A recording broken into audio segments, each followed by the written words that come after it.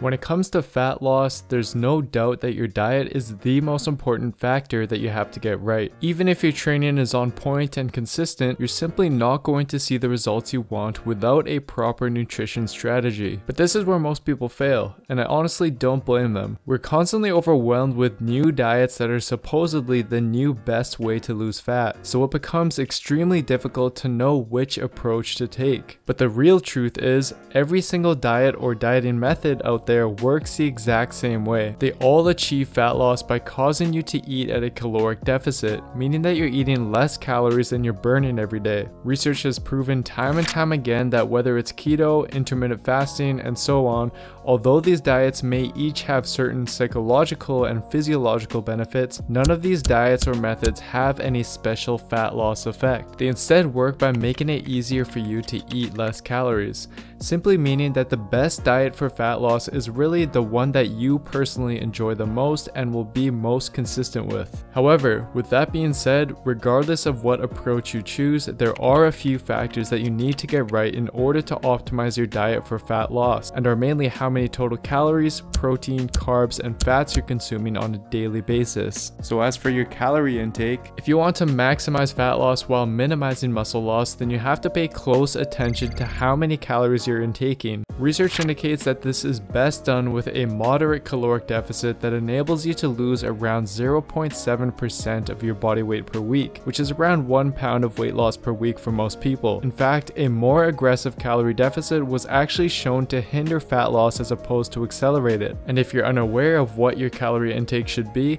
a good starting point and something recommended from a 2014 paper from HELMS and colleagues is to simply multiply your body weight by 13. Although this won't be spot on for everyone, you can start with that and then increase or decrease your calories based on how your weight loss progresses throughout the next little while. As for protein, it's the most important macronutrient you want to keep track of, since research has repeatedly shown that it plays a major role in maintaining muscle while you're in a caloric deficit. And although how much protein you should intake will always be a highly debated topic, a recent 2018 meta-analysis from the Journal of Sports Medicine found that intaking at least 0.73 grams of protein per pound of body weight is enough to maximize muscle growth and maintenance. However, I personally find that intaking a little more than this is beneficial when restricting calories, since we know that protein is the most satiating macronutrient, so it can better help keep you full throughout the day, and it just acts as a buffer to help minimize any potential muscle loss. Now as for carbs and fats, despite the ongoing debate between low-fat versus low-carb diets,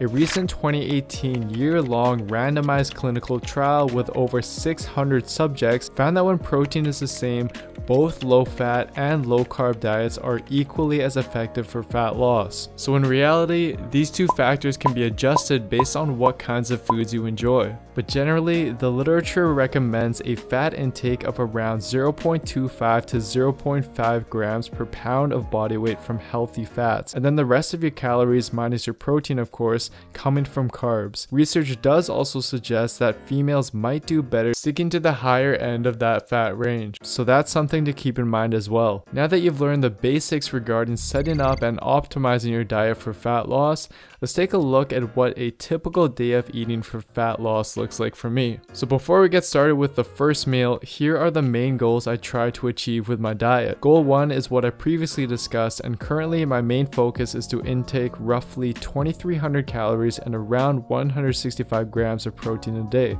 Goal 2 is to help keep me full, since fruits and veggies are often low in calories and they help me minimize any micronutrient or fiber deficiencies. Goal 3 is a good idea for optimizing daily protein intake, since as shown in Brad Schoenfeld's 2018 study, in order to maximize muscle anabolism, your daily protein intake should ideally be spread across a minimum of 4 meals throughout the day. And goal 4 is just vital for my overall well-being and adherence to the diet. So with that being said, let's start with meal 1.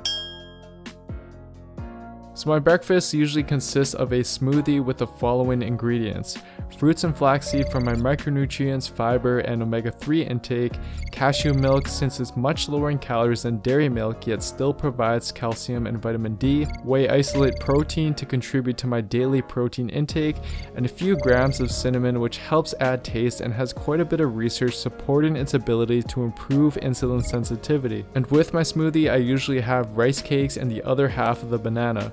I prefer this as my pre-workout meal since it consists of a fast digesting protein and high glycemic index carbs, which as explained in my pre-workout meal video seems to be ideal for performance based on the literature.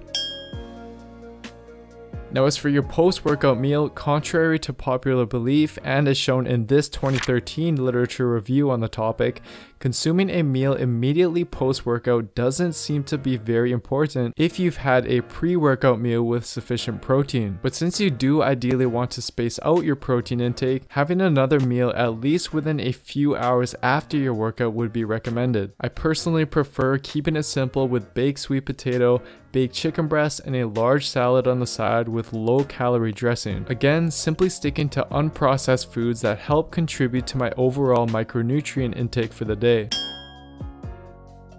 Throughout the day, I usually have a few more servings of various fruits and vegetables and a combination of black coffee and green tea. These are all quite low in calories yet help keep me full until the next meal. And the caffeine found in green tea and coffee is a natural appetite suppressant and has actually been shown to increase your caloric expenditure. Research from the Journal of Clinical Nutrition suggests that a couple cups of coffee can lead to an additional 80 or so more calories burned throughout the day. And the fact that research also shows that caffeine may increase fat usage by the body makes it something I'd recommend incorporating in your diet if you enjoy it. Sushi is by far my favorite food, so I tend to have it quite often. The great thing about knowing how much you should be eating is that you're able to fit in foods that you enjoy without it affecting your progress. Now aside from being a relatively low calorie, high protein choice, the salmon helps provide the important omega-3 fatty acids DHA and EPA, which have recently been shown in a 2018 literature review to possibly help with anabolic signaling and muscle repair and growth. So intaking a few servings of fish per week and supplementing with omega-3s is something I'd highly recommend. This is something I'll typically have shortly before bed since I personally enjoy going to bed feeling full and it doesn't impact my sleep. It's usually a combination of eggs, egg whites, toast, peanut butter topped with stevia sweetener, and a salad with 0-calorie dressing.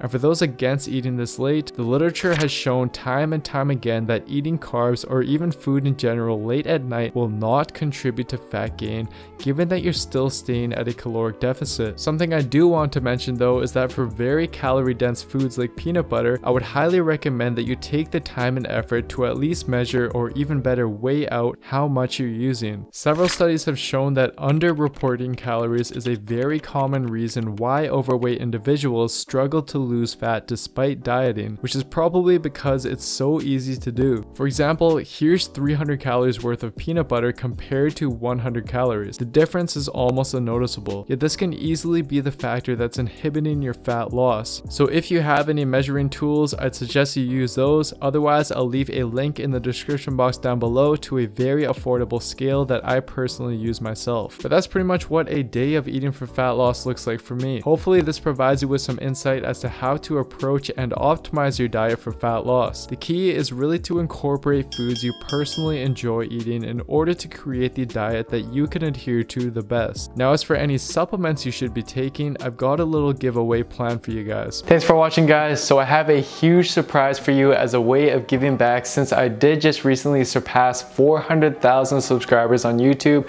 which is honestly just crazy to me. So the 3 supplements I'd recommend you take during any fat loss phase are protein, creatine, and pre-workout.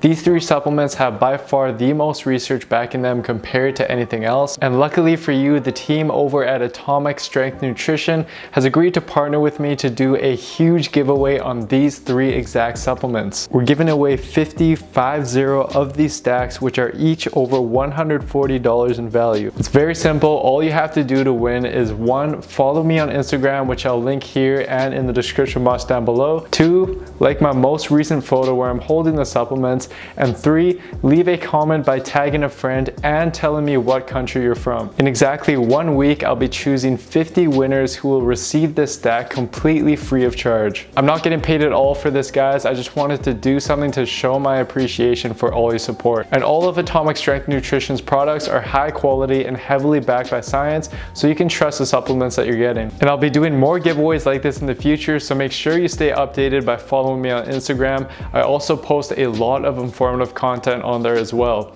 Anyways, that's it for this video, guys. If you enjoyed it, please don't forget to give it a like, leave a comment down below, and subscribe to my channel and turn on notifications for my channel as well, as this all really does help me out. And as always, for those interested, I'll leave a link in the description box down below to the written summary of this video on my website builtwithscience.com. Thanks so much, everyone. I'll see you next time.